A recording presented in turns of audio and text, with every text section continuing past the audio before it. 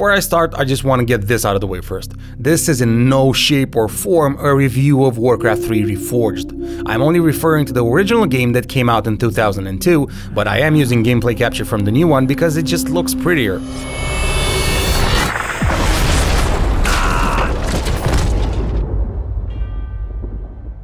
Now, I love Warcraft 3 because of many reasons. However, none of which have anything to do with the online multiplayer mode. It's quite simple. I suck at it, so I do not play PvP when it comes to RTS games. But I do enjoy the hell out of the story from the campaign mode. So in this video, I will not be going into the gameplay mechanics and all because I don't even like RTS games that much. It's something I do enjoy playing, but more or less I just tolerate this medium in which the developers have chosen to convey their story.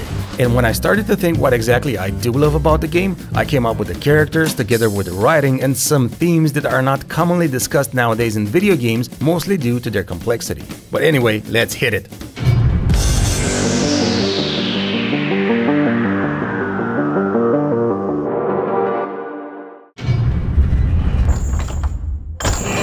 After you finish playing the prologue with the orcs, you take a brief glance at humanity and you meet Prince Arthas. And what a character he is. His storyline is so well forged, no pun intended, that his evolution is one of my favorite character arcs of all time. Right off the bat, we see him worried about Strandbrad, a defenseless village about to get attacked by the orcs. He talks about this with Uther, his mentor, but through the dialogue you can tell that Arthas' goal isn't bloodlust, he only wishes to defend this village. He's genuinely worried about his people.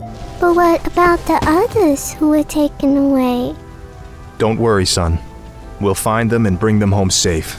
However, in a subsequent cutscene, he betrays a rush to anger and vengeance, a clever foreshadowing of his inevitable transformation. Damn, these orcs will never surrender. Then let's get in there and destroy the beasts. Remember, Arthas, we are paladins. Vengeance cannot be a part of what we must do.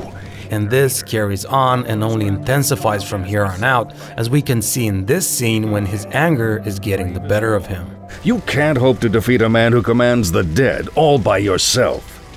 Then feel free to tag along, Uther. I'm going, with or without you. Also, his voice actor does a fantastic job of conveying these states. Glad you could make it, Uther.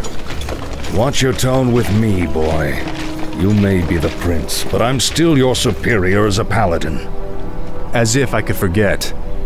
What I love most about this character is that he starts out as such a hero, a being of pure destiny and a paragon of goodness and kindness. It just hurts how beautifully his storyline was crafted. Nothing moves me more than a hero's descent into the irredeemable abyss of darkness. Such is the regrettable destiny of Prince Arthas that in the end became the Lich King. Now, we are one.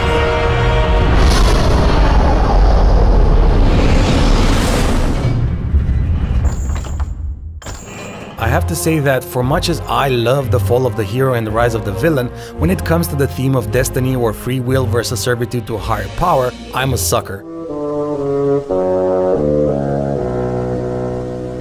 Because it's almost never explored in video games anymore or not even done properly in movies. In my case, except Warcraft 3, there's only one other game, or better said, one other saga, that approaches this subject of fate, and that is The Legacy of Kain. But does one ever truly have a choice? One can only match, move by move, the machinations of fate. Especially Defiance, where the narrative just comes together so masterfully. If we rewind the timeline a bit, we see Kel'Thuzad in his human form as being part of some grand plan to eradicate the living. A little bit later, Arthas finally strikes him down and Kel'Thuzad says this. Naive fool. My death will make little difference in the long run. For now, the scourging of this land begins. At the time, you pay no mind to it being just another boring monologue of the evil guy, and you keep on playing until Arthas' destiny is severely altered. And as irony has it, if as a righteous paladin Arthas killed him, after he becomes a Death Knight, he raises Kel'Thuzad from the dead, thus fulfilling Destiny's will once more. I am reborn as promised. The Lich King has granted me eternal life. But is it in fact destiny, or is it the will of another? Because in the meantime, you see a different plot taking place, and someone by the name of Archimonde is apparently pulling all the strings. Believe me, brother. Neither the Lich King nor his undead lackeys will jeopardize the Legion's return. See that they do not. Lord Archimonde has little patience for failure. Now, the game starts out with Thrall, the mighty orc chieftain. It's just that for me, the orcs don't really do squat. I can't side with the orcs, I never felt attracted to their storyline, I'm just neutral about them. However, I do like how they are portrayed as a people. Mighty, fierce with a warrior's code, and they adhere to the noble death on the battlefield creed. Except that I have little love for them. I mean, Thrall is very well written, his character exudes strength, verticality, and I respect him as such, but that's about it.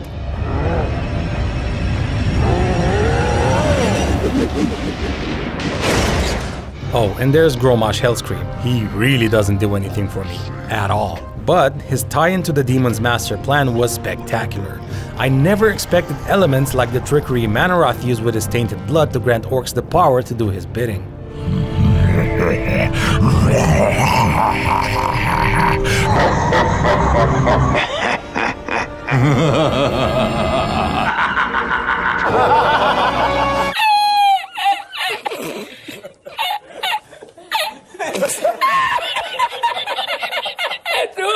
Let alone the gripping end of the orc campaign that glued me to the monitor and made me actively take part in the story. Now, even though I didn't like this part right from the beginning, by the end I genuinely felt sad for the death of Hellscream. You freed us all.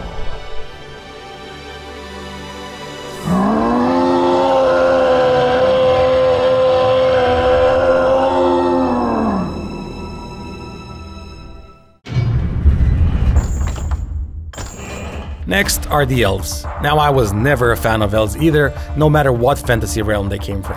To me, they're all snobs and conceited like, "The dwarf breathes so loud we could have shot him in the dark." But then you find out how brave and dependable they are, and when things get heated in battle, I'm all like, Well, this is a thing unheard of. An elf will go underground, when a dwarf dare not. I'd never hear the end of it. By the end, after we've been there and back again with the elves, honestly, all I could think was, I thought I'd die fighting side by side with an elf. What about side by side with a friend?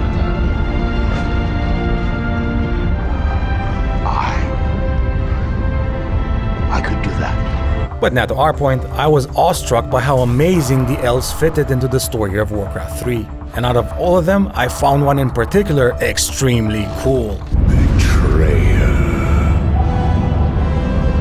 In truth, it was I who was betrayed.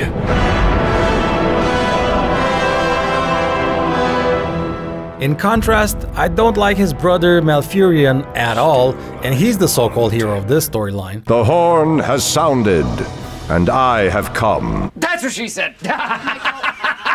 In any case, I love Illidan because he's the villain you actually root for. His storyline is an integral part of the whole Wheel of Destiny approach, crossing paths with Death Knight Arthas, and as we all know, Arthas was predestined to fall from glory and consequently to encounter Illidan.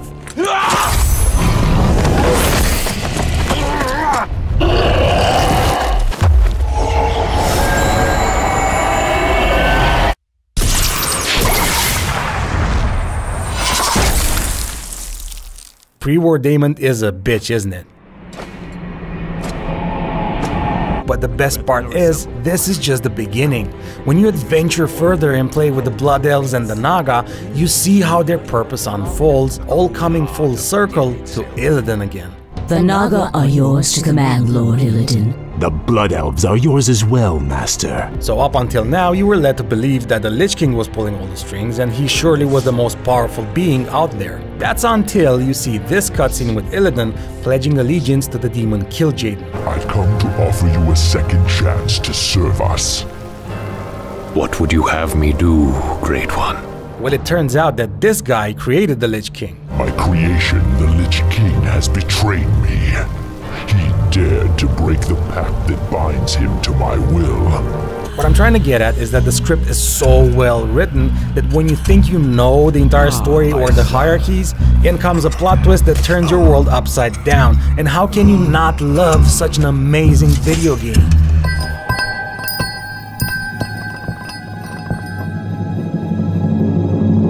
These stories and their immense power to immerse are what made Warcraft 3's single-player campaign revered and worthy of remembering.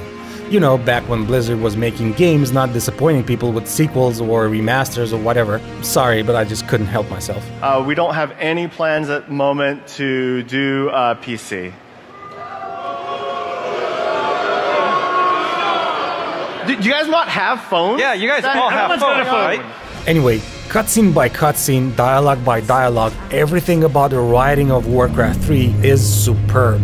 Almost every storyline has an open ending, but all of them continue in the amazing world of World of Warcraft, which I also love to death. If a game is the sum of all its parts, then as a whole, Blizzard's title is and forever will be a classic fantasy story, worthy of comparison to Tolkien's Lord of the Rings. For me, it's an epic saga that is just filled with nostalgia, and that's why I love Warcraft 3. And now that my task is done, I will take my place amongst the legends of the past.